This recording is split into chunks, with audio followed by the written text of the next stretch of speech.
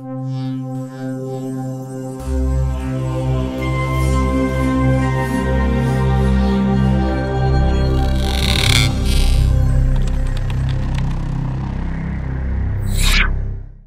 Biing Jong, and this is Chieh, aka Sealfit on the internet, and this is Husky. And the left hand is Chun. He works in Fangstone now. Basically, we three are working for ISS Taiwan. And I'm happy to have this opportunity to present my little research about what I did in about 1.5 years ago. I did a countrywide survey of web server security in Taiwan, and I did it again about half years ago, and I'm happy to have this chance to present the little comparison between these two surveys. And this is the outline of today's speech. I will tell you why I do this kind of research, basically because it's fun. And also the methodologies what I use in the survey, and little analysis and conclusions.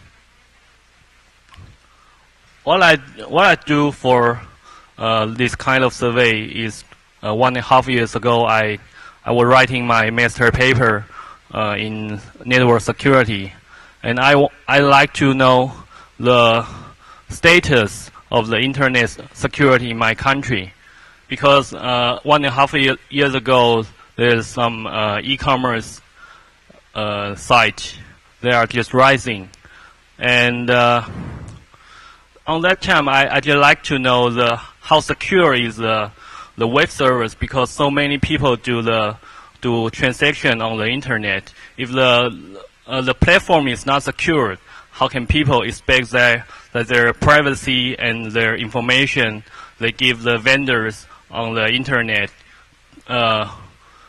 this information could be stolen by hackers or other criminals. So I just like to know how secure the web server is. And this time I did again to compare the status 1.5 years ago and 6 months ago. I'd like to know, is there significant improvement, because for last years there are so many attacks, hacker event in on the internet, such as the DDoS to Yahoo and eBay, and also 3 months ago the cyber war between US and mainland China. And this happens after the cyber war. There is some adversity of the president in Taiwan, and we are very worried about that the China strike Taiwan website because of political issues. So we did another survey on government website that I can give you some static numbers.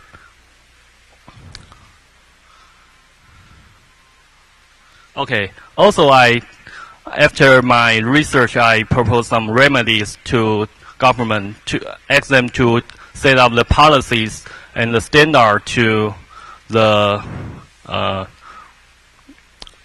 e-commerce site or any government agencies who want to attach to the internet. Also, this methodology may apply to other information warfare research. Okay, there's two different ways when we do the network security survey. The first is waste first. That means we survey a lot of for single service around the internet in Taiwan. And also there's depth first. That means we want to know the details of security in one, such as companies or campus network. We want the detailed information and all to scan all the vulnerabilities inside the network. And there's two kind of method when we do the this kind of survey. We can just grab the banners and tell them you are running IIS server and you have this kind of vulnerabilities. Just grabbing the banner, or you can use the security scanner such as Nessus or ISS scanners or CyberCop scanners to scan all the vulnerabilities on the server. So what I basically what I do is just banner grabbing for the countrywide server, and I sample about 500 servers for the some intrusive tests. Oh, well.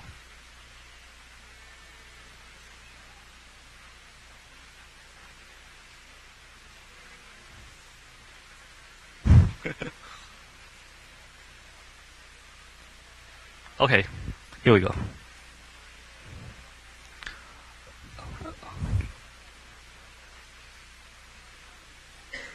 Okay, this is the methodology I used about 1.5 years ago. I do some, this is the goals. We want to do some web security survey, and we have two kind of, there are two factors that affects the website security. One is that the administrator install the vulnerable CGIs. So I did this kind of CGI surveys.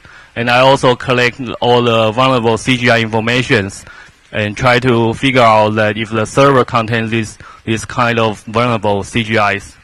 And the other factor is that the server has some vulnerabilities such as buffer overflows in IIS server, and also I collect all the banners and conclude the survival rate of the web server.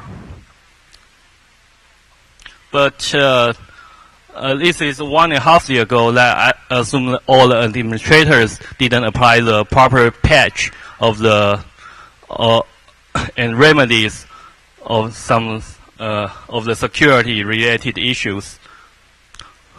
And I figure out that most administrators are not careless of the security. So what I did basically is to survey the administrators' behavior to see if they apply the proper patch of the web server or CGIs. And I make my conclusion and suggestions. If there's any question, please stop me.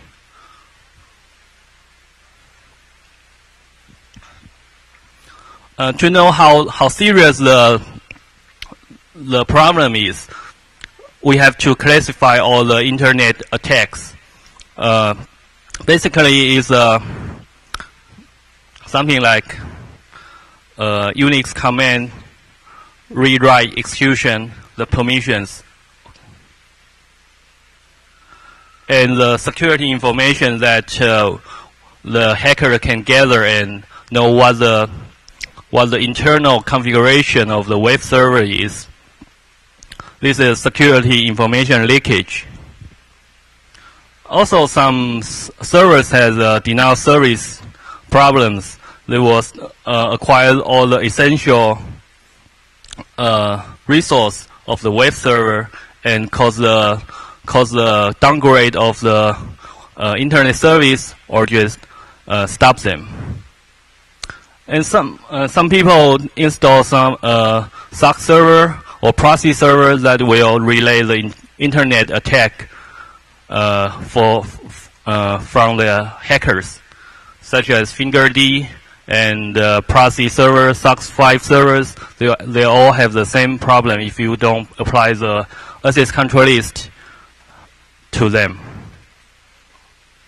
And some security vulnerabilities cause the remote file access, includes a remote file read, that the hacker will know the internal configuration of your server or other services. And remote file write is more serious because the attacker can simply just modify your configuration file and change the server to whatever he wants.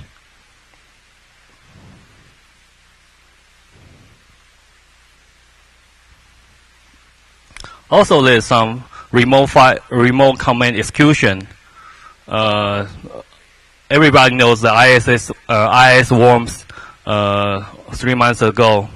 That is a sample of remote command execution that echoes the patterns to your homepage.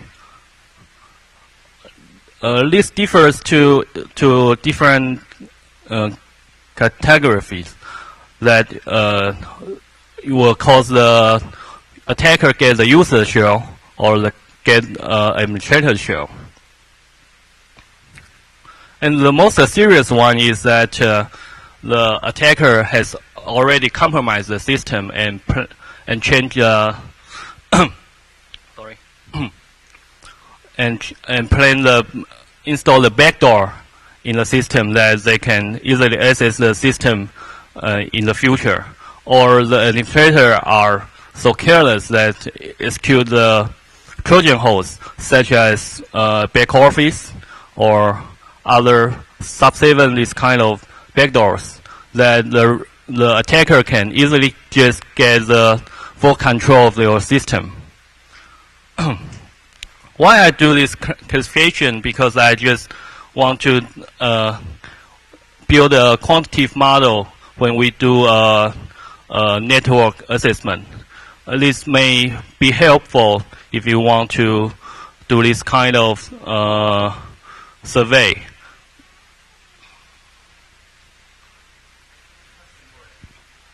Yes, please.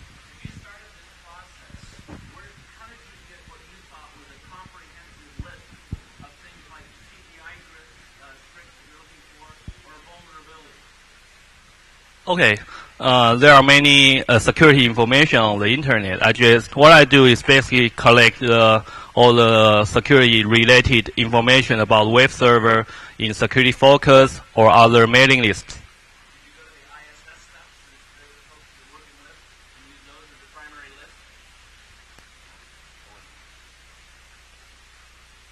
Oh no.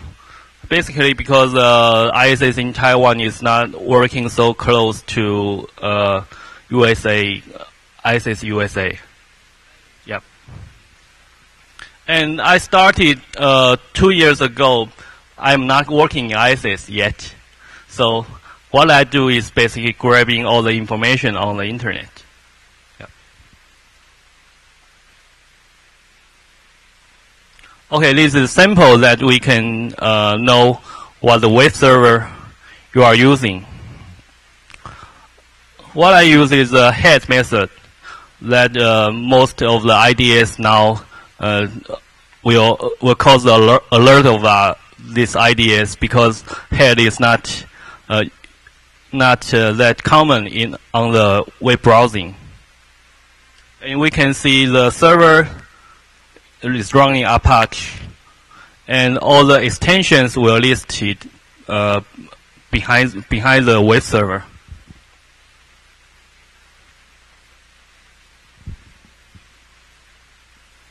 And this is an example that we can find out whether the CGI exists on the remote web server. We can just simply get the CGIs by the HTTP 1.0 method. And if you fail to get if you got 200 OK, it means that the CGI do exist on the remote server. If you got a 404 not found, well, it means no, the CGI is not installed on remote server. Also, you can get some extra information from the CGIs, such as the server environment or etc. And this is the subject I have surveyed in this year. And I do some reverse lookup on the reverse lookup for the domain name. Make sure that they are in .com, .edu, .net, .org, or yeah. These servers are all in Taiwan, because I think I don't want to get into the international travel. Yeah. And amazingly, I find that about 60% of the servers don't have the FQDN. Well, some people just say it's not a good idea to have a FQDN because you pose more information to the attacker. But in some incident response point of view, it is more easily to know who the server belongs to, and you got the contact information to the remote site. And I randomly select the IPs in Taiwan network. And there's about 140,000 web server in Taiwan 2 years ago, and I just randomly select some of them in this survey.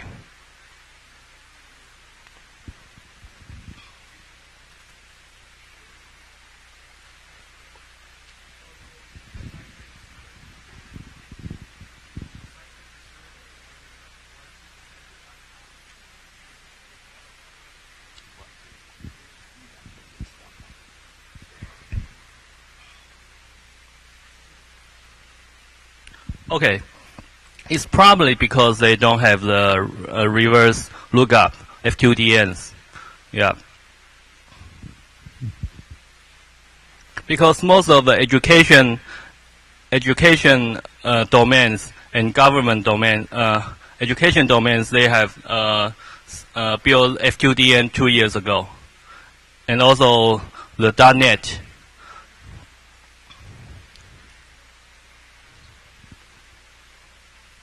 Yeah, and I guess most of the .com falls into the not verified part.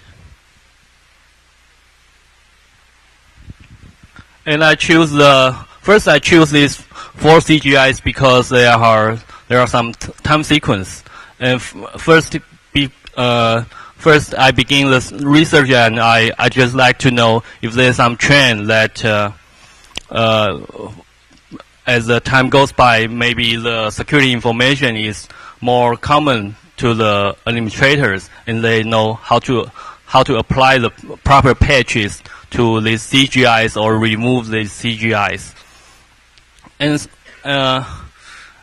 after I complete this survey, I just figure out that this is not objective to select these 4 CGIs because they are not correlated, and comparing these CGIs are meaningless.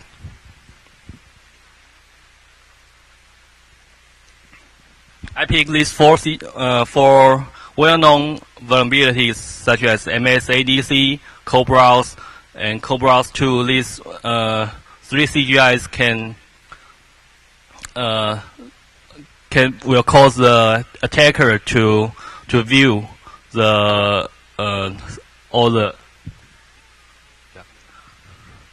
view and execution all the command or CGIs, ASP files or any kind of files on the remote site.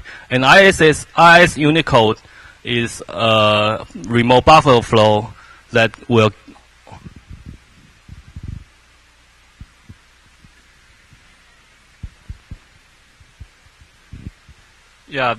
cause the attacker to execute any command on the remote site.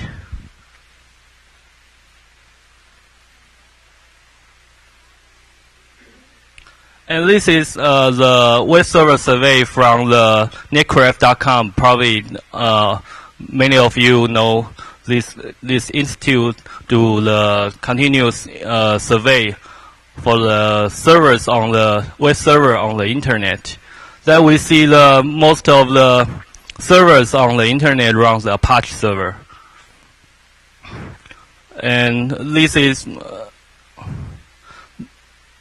but I think in most Asia countries, they are not running Apache.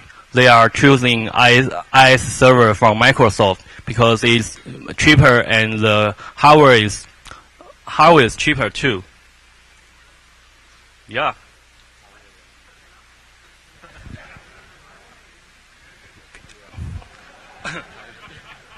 Yeah, because most managers in Taiwan or in Asia country, they just trust the Microsoft. And if you tell them why don't you run Linux FreeBSD with Apache server, they'll tell you that they never heard of that. They don't trust the vendor. Yeah, it's weird, but it's the truth. Yeah. Oh, what do you mean?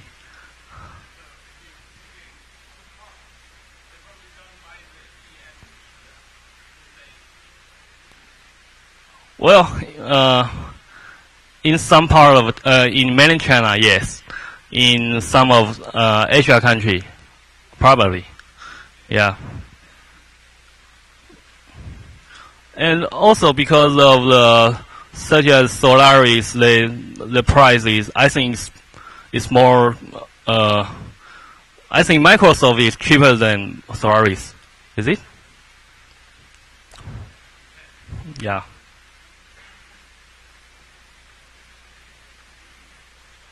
Okay, so this is a web server in Taiwan. About 50% of them is running NT or Windows 2000 with IS server. And about 25% of them is Apache server. Oh shit.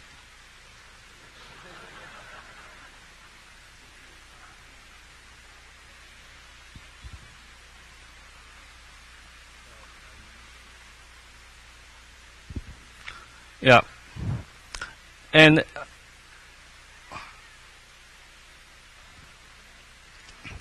this is the result of the sample that I do in this January. I didn't include the web server version in this information leakage. I just focus on the co-browse and the MSADC, this kind of vulnerability that will show the code or the files in remote server. And I have a complete list for these vulnerabilities in my paper, but it is written in Chinese, so I don't think you guys have the interest to read these read Chinese papers. And amazingly, about 60% of the IS web server has vulnerabilities. This is for the only web banner grabbing. Sorry, I'm a little nervous because I've never speak to so many people before. Yeah.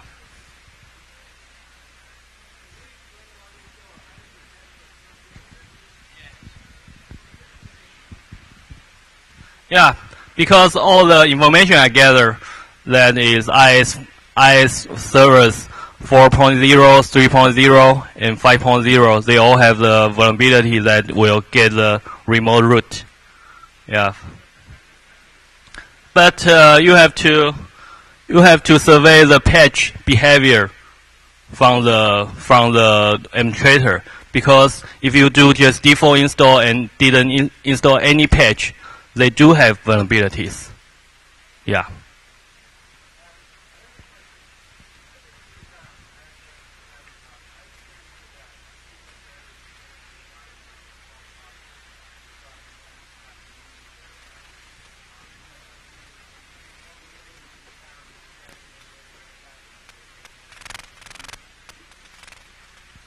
In this survey, I didn't use them. I just grabbed the banners. Yeah.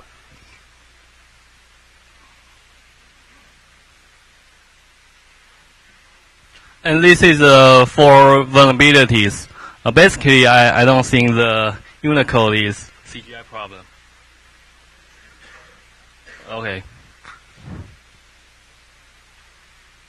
And this is the four CGIs I survey in this research. And I give the this vulnerability name and description in the slide, and also the published date.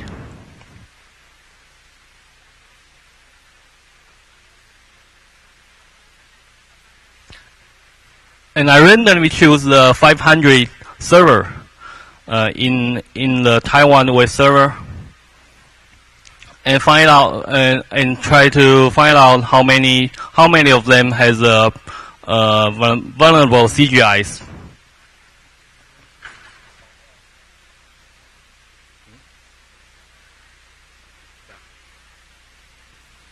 And what I do basically is from the sample of all the servers I surveyed, and I randomly choose 500 of them. And and from these 500, I choose another 30 of them to see if the CGIs are really vulnerable, or some servers just can fake information that give you 200 OK even if they don't have these CGIs on the web server. And the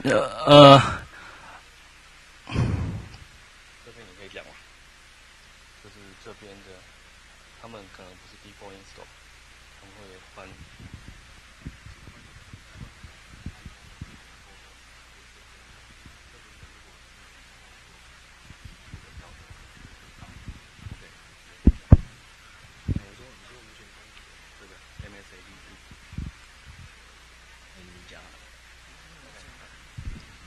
You see the star here because some of the administrator didn't use the default install of the MSADC IS server.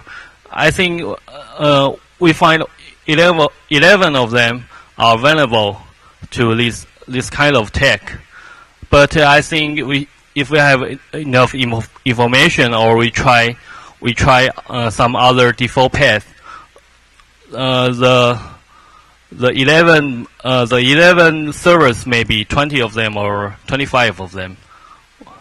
We didn't have enough time to try all the possible folders on the remote site. As we can see, the 99 out of 120. That means 82.5% of the CGIs are vulnerable. So I think the administrator didn't pay enough attention on the security, because they didn't apply the proper patch of the remote server. And here's the conclusion. The most important is about 55% of the remote web server may grant the root access to the attacker.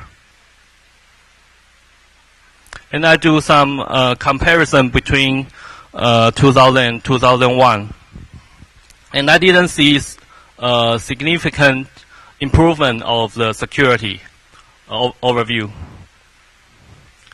And probably because of the environment change. When I do the research on year 2000, the Apache server and IS server is about 1-to-1.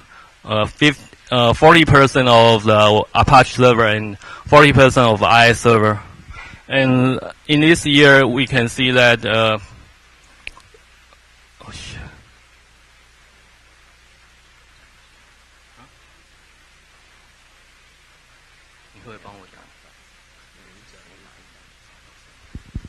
Okay.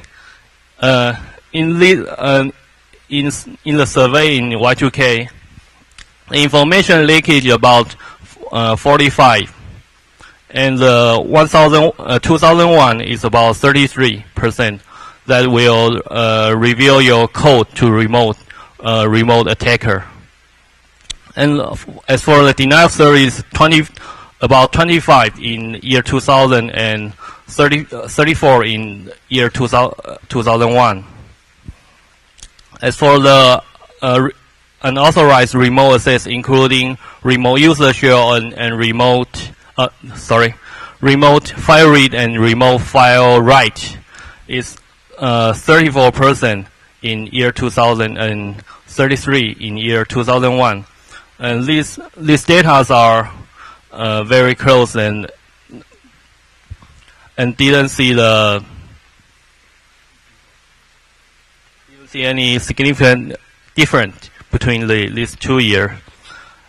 But for the administrator's privilege, that will pose the attacker can execute any command in administrator's privilege.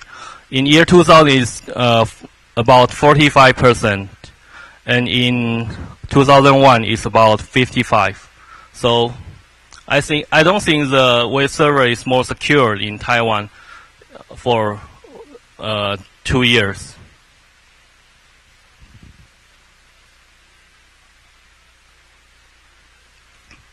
And I'm going to make my conclusion on the presentation about the web server. I think FQDN is important to internet infrastructure when we do some incident response.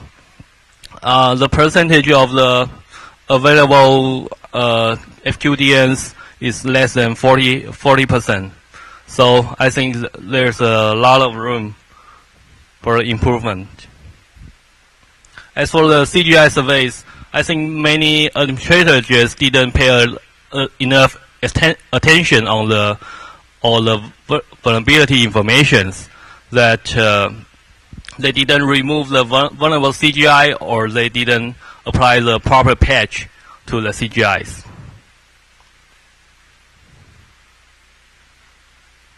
About administrator behavior, I just want to know if they are too stupid or too lazy.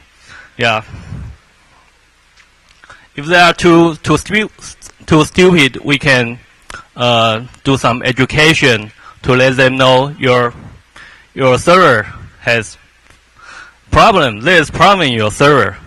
Yeah. If they are too lazy, we can set up the standard or SOPs that ask companies to set up the proper policy for their server security.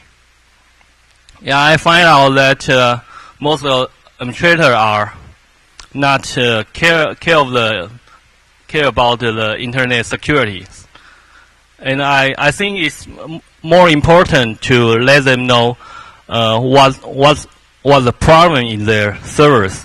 So I propose to the government that we should set up the education course to the administrators.